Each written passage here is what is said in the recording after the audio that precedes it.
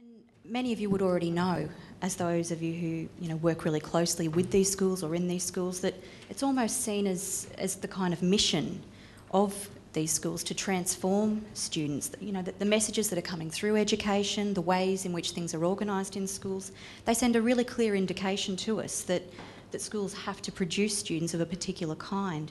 So my first point is that we shouldn't be trying to conform to that notion of producing one type of good student.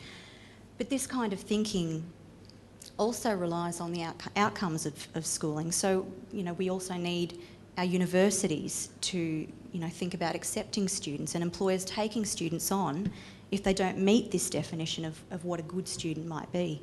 So in that regard, it's also about transforming relationships that schools might have with the places that they connect with, so with our vet providers, with our employers and with our universities, and coming to some sort of a consensus about trying to broaden out what the definition of a good student is and valuing those diverse knowledges and experiences that they bring.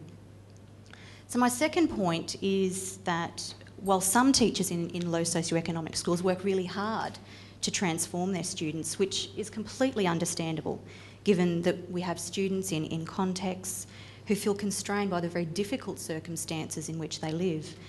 The research suggests that teachers and schooling should also be valuing and giving voice to who our students are in the ways that they identify themselves.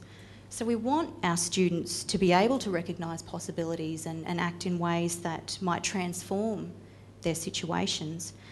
But we also have to ask ourselves whether it's appropriate to transform these students, which can work in ways to pathologise the backgrounds that they're bringing. And we don't want to send those messages. We don't want to pathologise their backgrounds and send messages of disappointment in these kids. We don't want to tell them that they don't know the right things, they don't value the right things, they don't want the right things, particularly from many of us who are in the position as those endowed with that legitimate middle-class cultural capital.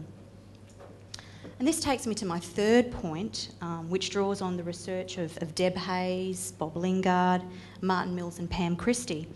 So like them, I would argue that teachers should endeavour to develop in students a sense of transformative possibility, but at the same time, we need to be concerned to transform schooling and really concerned about providing educational opportunities that might transform life experiences of our young people, but especially those who are disadvantaged by poverty and marginalised by other types of difference.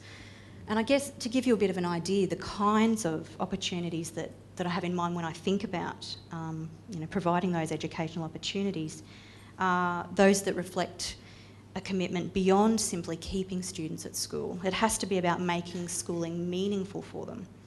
It's about providing opportunities where our kids can experience success, but at the same time ensuring that we maintain that academic rigour. And I know those of you who know about the quality teaching framework would know all about that and those high expectations. And it's also about finding ways to try and broaden the views of our students, and especially for those who might not demonstrate an ability to imagine future possibilities, particularly those who are from very difficult backgrounds.